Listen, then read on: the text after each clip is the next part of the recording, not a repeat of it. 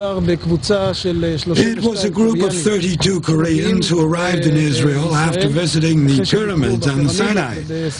They planned to come to Israel and then leave for Europe, or by the bridges to Jordan. This attack could send Egypt's tourism industry even further down. Red Sea resorts are traditionally favorites of Russian and Asian scuba diving enthusiasts. The Ukrainian government has dropped criminal charges against over 200 anti-government demonstrators. This after protesters occupying government buildings agreed to vacate the structures. And Italian President Giorgio Napolitano has asked the 39-year-old leader of the center-left Democratic Party to form a new government following the resignation of former Prime Minister Enrico Letta last week. For more on these stories and others, we go with this CFI Roundup. Ukraine announced that it would drop criminal charges against 234 anti-government demonstrators as part of an amnesty deal aimed at reducing tension between the government and opponents. Meanwhile, protesters agreed to vacate government buildings. Despite the conciliatory moves, however, the situation remains tense, with the opposition seeking to keep up pressure on President Yanukovych. Opposition leaders were to meet Monday with German Chancellor Angela Merkel to discuss Germany's support for Ukraine. Some 600 Syrian families arrived in Lebanon after fleeing the fighting in the Syrian town of Yabrud, the last rebel stronghold in the border region. The town has been severely bombed and shelled in a recent operation that raised fears of a major assault by ground troops. Meanwhile, the second round of peace talks in Geneva ended with little progress over the weekend. Italy's center-left leader Matteo Renzi has been asked to form a new government following the resignation of former Prime Minister Enrico Letta last week. The 39-year-old mayor of Florence had engineered the removal of his party rival Letta at a meeting of the Democratic Party leadership last week because of the slow pace of economic reforms. Renzi said he would begin to lay out a program of reforms to be completed within the next few months. Snowfall in the northwest of Saudi Arabia on Sunday drew locals and visitors to scenic mountain areas to enjoy the spectacle. Snowfall is a rare sight here, although it did occur last December. Venezuelan President Nicolas Maduro has accused unnamed individuals of trying to create a political crisis with the ultimate aim of justifying a coup d'etat. Maduro's allegations come against the backdrop of street protests by students, which often end in violence. Details in this CFI report. Displaying death threats against him published on Twitter, Venezuelan President Nicolas Maduro has been discrediting the student demonstrations that have been going on for almost 2 weeks. He said the opposition wants to get rid of him, as with Hugo Chavez in 2002. We are not dealing with an opposition, demonstrations, and students.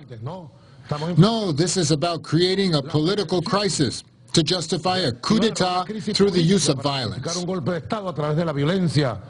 president strongly criticized student leader Leopoldo Lopez, wanted by the police. He stands accused of homicide after the demonstration on Wednesday, in which 3 people were killed and 60 others injured. But Lopez has announced another march for Tuesday. I will be there and will be up front. I have nothing to fear. I have committed no crime. I am a Venezuelan devoted to his country, his people, to the Constitution and the future. On Sunday, Venezuelan students once again took to the streets of Caracas, criticizing the incompetence of the government. They were protesting against the lack of security, one of the highest crime rates in the world, regular food shortages, and inflation at 56%. Opposition leader Enrique Capriles expressed his support for the wanted student leader. He said the government cannot stand any opposition. For this government, if one person has a different position, or if the students have a different position, or if the country has a different position. That means that they're on the side of violence. But Enrique Capriles does not entirely agree with the strategy of the students. He says conditions are not yet ripe to force Maduro to step down. These student demonstrations often end in clashes. The injured are both on the side of the students and the Chavez Maduro supporters. We'll now take our second break. Stay tuned.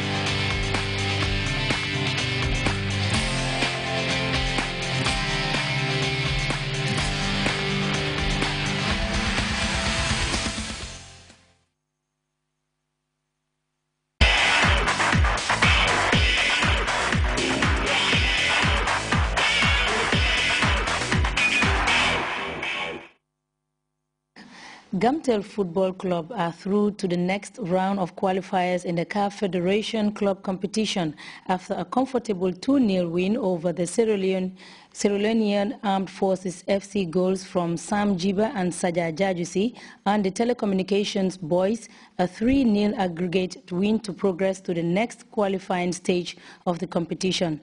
Reacting to his side's victory on Saturday, the president of Gamtel Football Club saluted the performance of his players. We're done winning. If you win, everybody is happy.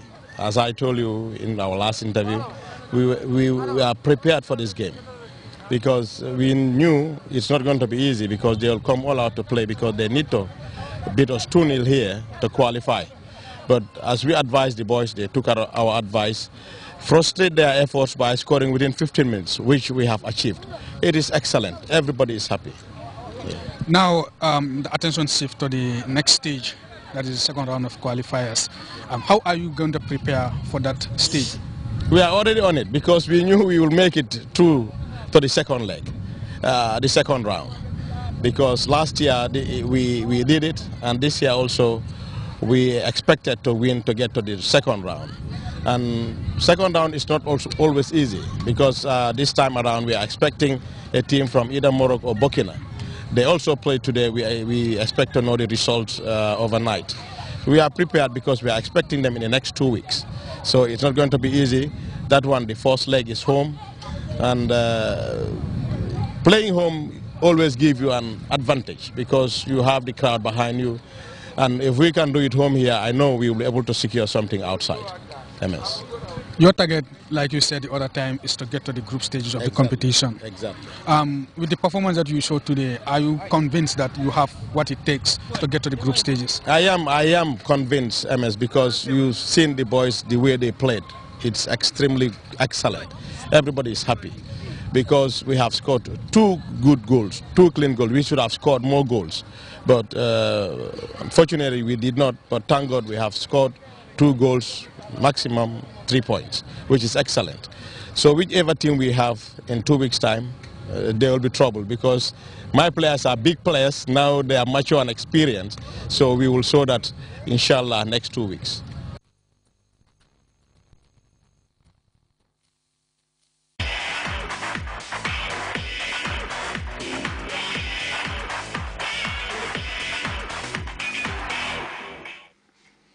And before we take leave of you, a quick reminder of the day's top stories.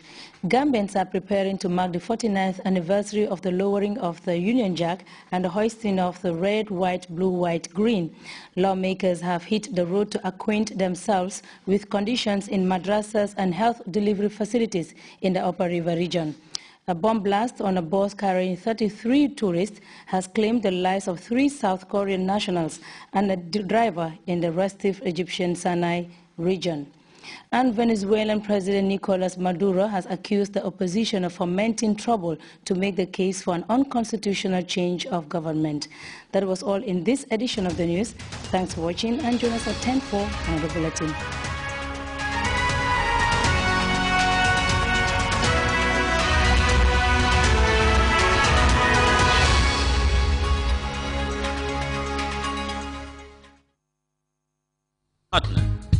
Think Universal Properties. Universal Properties is the leading real estate developing agent in the Gambia. Universal Properties prides itself with experience in the property business.